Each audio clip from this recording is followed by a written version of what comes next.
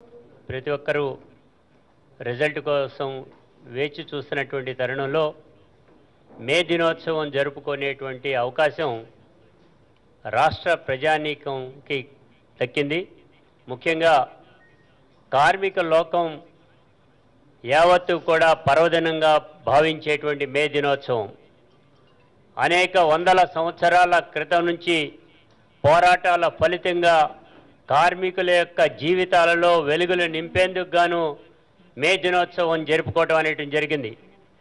Chicago పట్టణం America దేశంలోని ఆ ప్రాంతంలో ఊచకోత కోయబడినటువంటి కార్మిక వర్గాన్ని ఆ కార్మిక వర్గం నుంచి వెల్లువెత్తిన ఎగసపడినటువంటి నినాదాలు నిరసనలు ఫలితంగానే మే దినోత్సవం పని గంటల విధానాన్ని తగ్గించాలి అనేటువంటి దాంతో బాండెడ్ లేబర్ అనేటువంటి దానిని తీసివేయాలనేటువంటి ఉద్దేశంతో కొనసాగించబడినటువంటి ఆ ఉద్యమం ఫలితంగానే మే దినోత్సవం రావటం జరిగింది. ఆ మే దినోత్సవానికి సంబంధించినంత వరకు కూడా ఈ రోజున ఈ రాష్ట్రంలో ఉండేటువంటి వైఎస్ఆర్ ట్రేడ్ యూనియన్ కాంగ్రెస్కి సంబంధించినటువంటి అందరూ కార్మికులందరూ కూడా ఆయా ప్రాంతాల్లో ఉండేటువంటి జిల్లా కార్యాలయాల్లోనూ అదే పద్ధతిలో ఆ ప్రాంతాల్లో ఉండేటువంటి ఎక్కడెక్కడైతే ఏ ప్రాంతాల్లో అయితే కార్మికులకు సంబంధించినటువంటి సంస్థలు ఉంటాయో ఆ సంస్థలన్నిటి దగ్గర కూడా వైఎస్ఆర్ ట్రేడ్ యూనియన్ జెండా ఆవిష్కరణ చేయమనేటువంటిది పిలుపు ఇవ్వటం జరుగుతూ ఉంది. ఇవాళ చూస్తున్నటువంటి పరిస్థితిలో పని గంటల విధానానికి పోరాటం చేయబడినటువంటి ఆ తరుణంలో ఆ పోరాటాల ఫలితంగా సాధించినటువంటి దీనిని 20వ దశాబ్దంలో అమెరికా వంటి పెట్టుబడిదారీ దేశాలు కార్మిక వర్గాన్ని కబళించాలనేటువంటి ఉద్దేశంతోనే కాంట్రాక్ట్ విధానాన్ని తీసుకురావటం అనేటువంటి జరుగుతోంది. ప్రైవేటు సంస్థల్లోనూ అదేవిధంగా పబ్లిక్ సంస్థల్లో కూడా కాంట్రాక్ట్ విధానాన్ని తీసుకురావటం వలన మొత్తం ప్రజానీకం యొక్క ఆర్థిక స్థితిని చిన్నాభిన్నం చేయడానికి తీసుకునేటువంటి నిర్ణయంలో భాగంగానే ఈ కాంట్రాక్ట్ విధానం అనేటువంటిది కనబడతా ఉంది. ఈ కాంట్రాక్ట్ విధానాన్ని సరైనటువంటి కాదు అని కార్మిక వర్గాలు అనేక సార్లు హెచ్చరించడం కూడా జరుగుతోంది. అదే పద్ధతిలో వైఎస్ఆర్ ట్రేడ్ యూనియన్ కూడా అనేక దఫాలుగా మేము తెలియజేస్తా ఉన్నాం. ఈ కాంట్రాక్ట్ అవుట్సోర్సింగ్ విధానాన్ని స్వస్తి పలకాలి అనేటువంటిది కూడా మేము చెప్తా ఉన్నాం. అందుకే జగన్మోహన్ రెడ్డి గారు ఒక నిర్ణయం తీసుకున్నారు. ఈ రాష్ట్రంలో ఉండేటువంటి 1,50,00,000 మంది కార్మిక వర్గం ఈ రాష్ట్రంలో ఉన్నారు. 5 కోట్ల మంది జనాభాకి సంబంధించి 1,50,00,000 వరకు కూడా సంఘటిత అసంఘటిత కార్మికులు ఎవరైతే ఉన్నారో ఆ కార్మికులందరూ కూడా ఇవాళ మొత్తం అందరూ కూడా ఈ కార్మికులందరూ కూడా వారికి న్యాయం చేయడానికి జగన్మోహన్ రెడ్డి గారు కంకణం కట్టుకోవడం అనేది జరిగింది. అదే ఫుట్పాత్ వెండర్లు ఏదైతే ఉన్నారో వాళ్ళకి 10,000 రూపాయలు ఇస్తాము అనేటువంటి సంవత్సరానికి చెప్పడం జరిగింది. ఆటో డ్రైవర్లు ఎవరైతే ఉన్నారో వారందరికీ కూడా 10,000 రూపీస్ వాళ్ళకి ప్రతి ఆట ఇస్తామనేటువంటిది.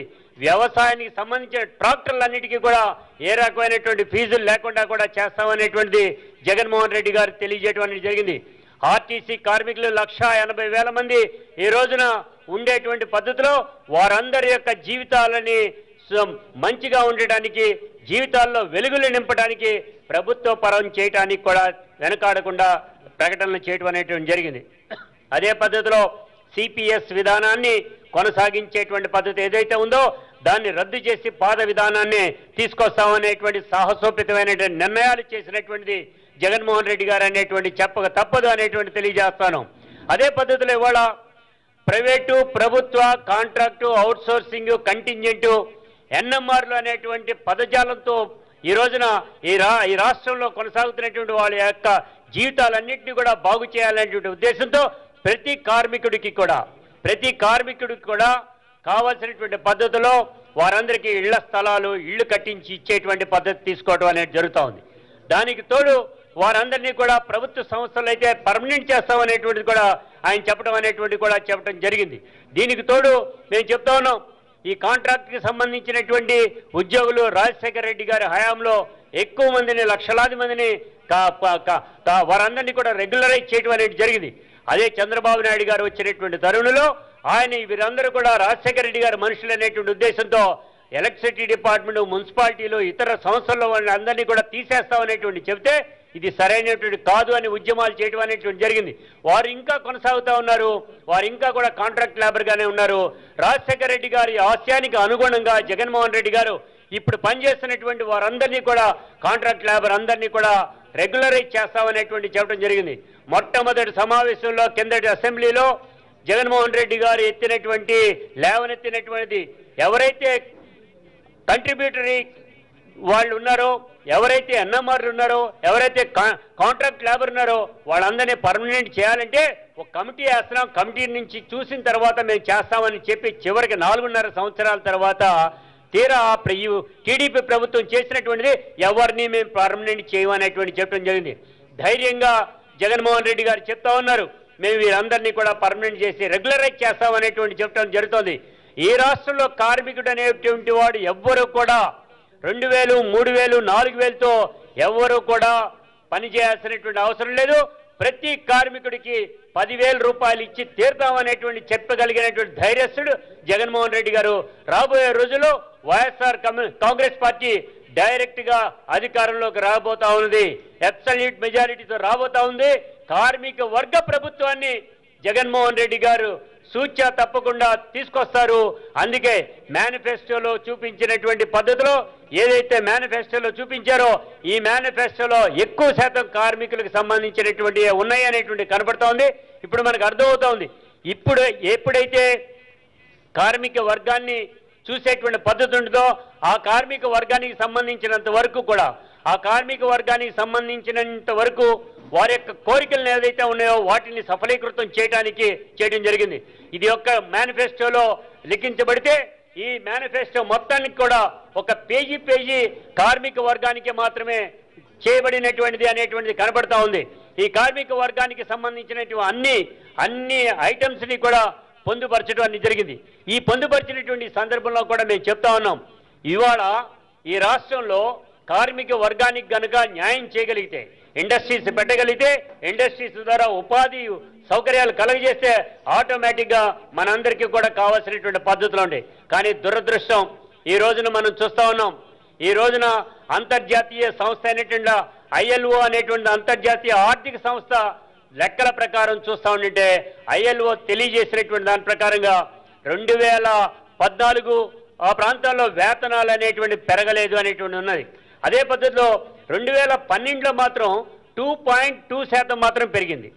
కానీ పెరిగినటువంటిది 2013లోకి వచ్చేప్పటికీ ఒక 2% మళ్ళా తగ్గిపోయిన తర్వాత 2014, 15, 16 ఆ రోజు నుంచి ఇవాటి వరకు కూడా వేతనాలు సవరించేటువంటి పద్ధతులు కనబట్లా. కానీ చాలీచాలని జీతాలతో ఉండేటువంటి కార్మిక వర్గాన్ని పైన ప్రతి సంవత్సరం 20% ధరలు పెరుగుతూ ఉన్నాయి. ధరలు పెరిగినటువంటి పద్ధతి ప్రకారంగానే వీళ్ళకి కావాల్సినటువంటి వేతనాలు పెరిగేటువంటి పరిస్థితి కనబడతలా. అందుకే చెప్తున్నాం, జీడిపి అనేటువంటిది ఉంది. ఈ జీడిపికి సంబంధించిన దాంట్లో స్థూల జాతీయ ఉత్పత్తి తగ్గుదల కనబడతా ఉంది. కానీ పెరుగుదల ఎవరు కనబడుతుంది? పెట్టుబడిదారులకి మాత్రం వారి యొక్క లాభాల్లో పెరుగుదల కనబడతా ఉందా. కానీ ఎవరైతే ఉత్పాదక శక్తిగా ఉండేటువంటి కార్మిక వర్గ జీతాలు పెరగటం వల్ల మాత్రం వెనకబడేటువంటి ఉన్నది అనేటువంటిది ILO అనేటువంటి సంస్థే డైరెక్ట్గా బయటపెట్టడం అనేటువంటి జరిగింది. అందుకని కార్మిక వర్గం యావత్తు కూడా తిరుగుబాటు చేసేటువంటి కార్యక్రమం రాబోతా ఉంది. ఆ రాకుండా ఉండటానికి జగన్మోహన్ రెడ్డి గారు అధికారంలోకి వస్తే మేము చేస్తామని చెప్పడం అనేది జరిగింది. ఈ రాష్ట్రంలో కేంద్ర ప్రభుత్వం ఆడించేటువంటి పద్ధతిలోనే ఈ రాష్ట్ర ప్రభుత్వం ఇవాటి వరకు ఆడటం అనేటువంటి జరిగింది. ఎవరైనా సమ్మె చేస్తే ఫైన్ వేస్తారు, నిరసన తెలియజేస్తే ఫైన్ వేస్తారు అనేటువంటిది. ఏదైనా ఇండస్ట్రీకి డైరెక్ట్గా వెళ్ళి ఇన్స్పెక్షన్ చేయాలంటే ఇన్స్పెక్షన్ సడన్గా చేయాలి. కానీ యాజమాన్యానికి తెలియజేసి వెళ్ళేటువంటి క్రమాన్ని ఇవాళ కేంద్ర ప్రభుత్వం తీసుకొస్తే ఆ చట్టాన్ని రాష్ట్ర ప్రభుత్వం అమలు చేస్తా ఉండే సిగ్గుబాలినటువంటి చర్య అనేటువంటిది చెప్తా ఉన్నాం. అందుకే ఇటువంటి అవకతవకలన్నింటినీ కూడా ఫుల్ స్టాప్ పెట్టడానికి గాను కూడా జగన్మోహన్ రెడ్డి గారు చర్య తీసుకోబోతున్నారని తెలియజేస్తూ ఒక ఆనందమైనటువంటి ఉత్సాహవంతమైనటువంటి పద్ధతిలో ఈ రాష్ట్రంలో ఉండేటువంటి 13 జిల్లా కేంద్రాలు అన్నింటిలో కూడా వైఎస్ఆర్ ట్రేడ్ యూనియన్ జెండా రెపరెపలాడించాలనేటువంటి ఉద్దేశంతో కార్మిక వర్గం యావత్తు కూడా వైఎస్ఆర్ ట్రేడ్ యూనియన్ శ్రేణులన్నీ కూడా కదలాడి మొత్తం అందరూ కూడా జెండా ఆవిష్కరణ కార్యక్రమంలో పాల్గొనాలని, జగన్మోహన్ రెడ్డి గారి యొక్క నాయకత్వాన్ని బలపరచాలని కూడా అందరికీ పిలిపివ్వటం అనేది